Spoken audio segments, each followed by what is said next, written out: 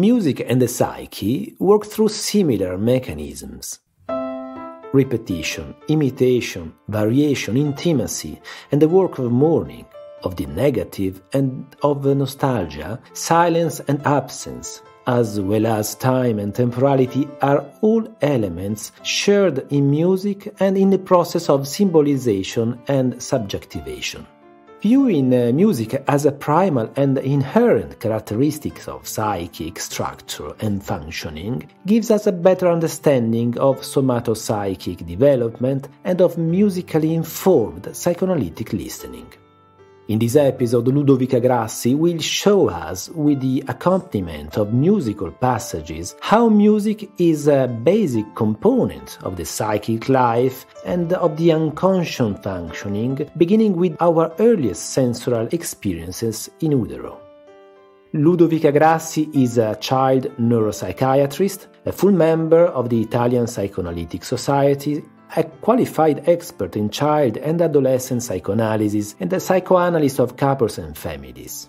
She is currently treasurer of the Italian Psychoanalytic Society. Her main scholarly interests are infant psychoanalysis, ethno-psychoanalysis, and the role of music in psychic development. She has written on these topics, as well as on individual, couple, and families psychoanalysis. Her book, The Sound of the Unconscious, Psychoanalysis as Music, was published by Routledge in June 2021. I am Gaetano Pellegrini with Talks on Psychoanalysis, the podcast devoted to current topics on psychoanalysis worldwide, featuring the voices of the original authors. This podcast series, published by the International Psychoanalytical Association, is part of the activities of the IPA Communication Committee and is produced by the IPA podcast editorial team. To stay informed about the latest podcast releases, please sign up today.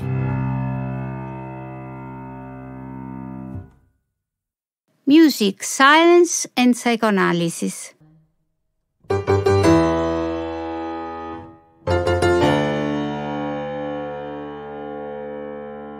Silence, the void and the pause are all fundamental components of music. Sometimes they even constitute gravitational foci for whole musical passages, as in Beethoven's famous incipit to his Fifth Symphony. In it, the first of 4 equal chords is replaced by a pause, on which, however, the beat falls. It is a passage where the centrality in music of rhythm and repetition are also synthesized. Music was defined by Ferruccio Busoni as the art of sounds in the movement of time. Its essential component of rhythm, melody and harmony, including silence as an original and generative element, make it a key element in the processes of somatopsychic birth and functioning. The evolutive function of rhythm is to be found not only in the easy flow of mother-infant mutual exchanges, but in its inherent element of rupture, which opens up a space of absence and the resulting expectation, thereby originating representation. Breaks and regularities that make up rhythm provide both an experience of continuity and spaces of absence and emptiness. In music, rhythm is understood as the alternation of sound and silence, or of different musical cells, in a repetition that is only partly foreseeable. It may constitute the root of the psyche as an apparatus functioning through temporal processes. The opposite of continuous is not discontinuous, but the unexpected. Both continuity and discontinuity are needed for the birth of time. Permanence as the certainty of a Winnicottian going-on being, but also the event, that is, the opposition of presence-absence, are needed to construct and to differentiate it. Within rhythm, the break becomes what heralds continuity. It is a microspace of absence, the primal particle of emptiness that is then occupied by the expectation of repetition, and therefore by its representation. It makes up a miniature, an embryo of the process that leads from absence to symbolization. Expectation is also the time of delay, which, according to Freud, allows the ego to interpolate, quote, between the demand made by an instinct and the action that satisfies it, the activity of thought, end quote. The object absence allows thought and representational activity to emerge. Human temporality, according to psychoanalysis, is structurally rhythmic, as it is affected by unconscious timelessness and ruled by a discontinuous way of functioning that is based on two separate times and moves in opposite directions. This is the afterwardness or the après-coup. From a specifically relational point of view, Bion introduced the capacity to tolerate the no breast as a result of the operation of the alpha function, which is started by maternal reverie. As a result, the infant is protected from a nameless terror. Winnicott described how the infant, confronted with an absence of the mother that exceeds the time of retaining her image, cannot use the symbol of union anymore and falls prey to unthinkable anxieties. These lead to a permanent deformation of psychic functioning and to a failure in developing transitional and symbolic processes. Here we also find a hint at the development of the sense of time and its psychic structuring into moments, which in this context involve the other's intervention. The subject's ability to estimate time appears, therefore, to be ontologically tied to her ability to build and retain a caregiver's image, together with a sense of being one, as well as to her compelling somatic needs. The whole process is included in an inescapable relational dimension. Time is therefore a central element in the subjectivation process, which always goes together with pain and mourning. A shift is involved from primal narcissism to the capacity to be alone in the presence of the other, as well as from the excessive nature of the body and drives to fantasy production and the development of thought and language, which allow the subject to enter historical time. Music, in turn, unfolds in time and may be considered a materialization of the mourning process, as it proceeds through unending transformations and the continuous creation and destruction of sounds that are replaced by subsequent ones, as well as linked and signified by the recall of the preceding ones.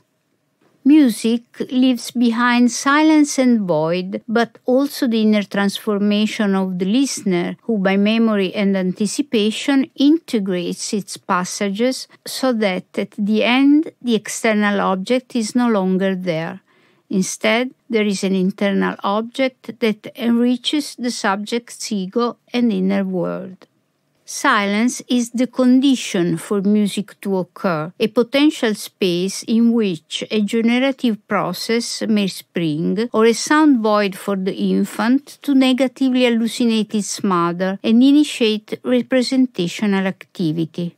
Similarly, in music, the intervals, namely the space in between sounds, confer musical and affective meaning to the musical discourse. As Mozart is said to have stated, the music is not in the notes, but in the silence between. Intervals link or separate the individual notes of melody and harmony and are measured by the sound's distance in height. Intervals of a second, a third, a fourth, and so on, unison when there is no interval. Melodies are made of sounds that come in succession at different heights, while harmonies are made of sounds of different heights simultaneously perceived. Since the beginning of mankind, music has been considered a powerful inducer of emotions. Its inherent element of motion acts as an affective driving force, though they are feelings without an object, and often even without a name. Understanding why a single piece of music or a specific musical passage is able to stir a specific emotion is a very complex problem. Intervals, indeed, have been used by composers to convey specific affective meanings. An example of this is the lament cry. Since madrigals in the 16th century, moans were expressed through descendant intervals of a second, either major or minor, which we can find in very different composers from Monteverdi to Verdi, Wagner and Bartók. The minor chord of a second, namely the most dissonant among bichords, is made of two notes at a distance of a minor second interval. Thus, it becomes understandable why, when the two component notes are played in sequence, they evoke very anguished and unsettling feelings. Now I invite you to listen to a passage from Giuseppe Verdi's Don Carlos, third act. You can hear the cellos playing broken chords that begin by descending minor seconds, while in the lower register we hear acciaccaturas of ascending minor seconds.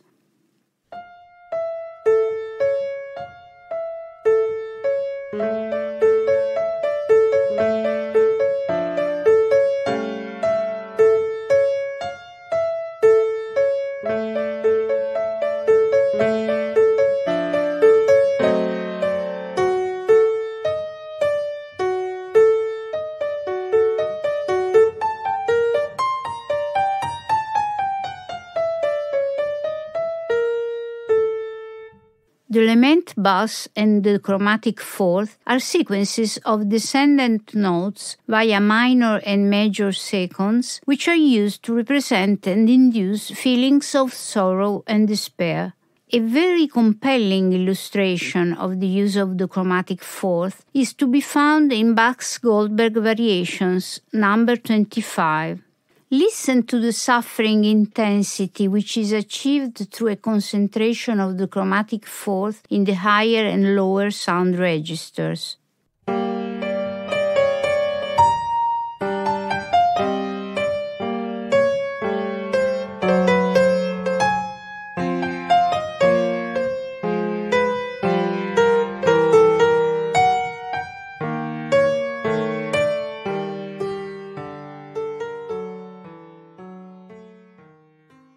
Tonalities are based on a hierarchy of sounds with definite distances among them and determine the harmony of each specific piece of music.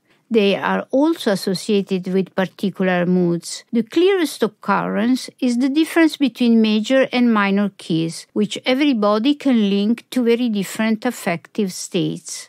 As an example, we can listen to the two first preludes in Bach's Well-Tempered Clavier, the former in C major and the latter in C minor.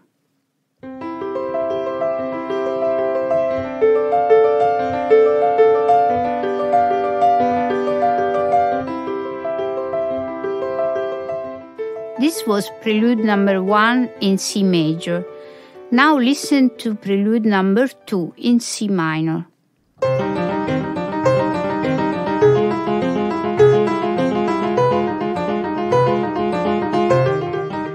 Intervals or gaps, therefore, perform a central role in the process of affect signification. But even silences and time extensions are crucial components of music, as well as of psychic life.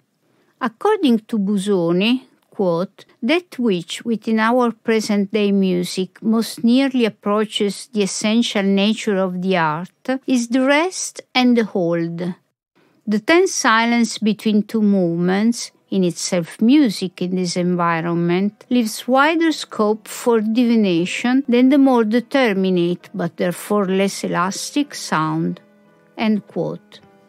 The rest or pause is a metered silence, an expressive and rhythmic void, all the more significant since the accent of the musical phrase may sometimes be located on it, such as in the opening bars of Beethoven's Fifth Symphony.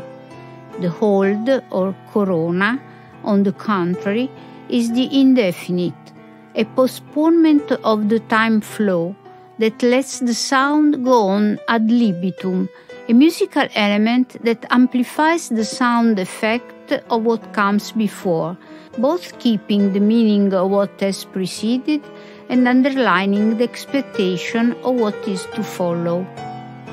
In the concluding bars of Chopin's Prelude in E minor, Opus 28, we have two coronas. The former, on a pause, prepares for the conclusion, while the latter lengthens the final chord to an undefined end, up to the performer's discretion.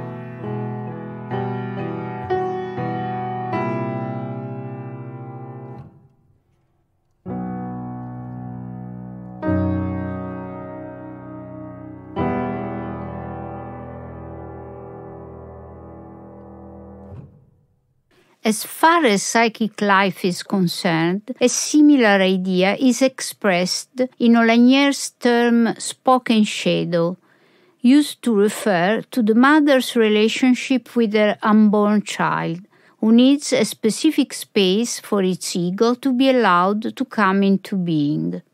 Here, the visual aspect is underlined in a negative form, the shadow, while the auditory one appears in a passive form, spoken.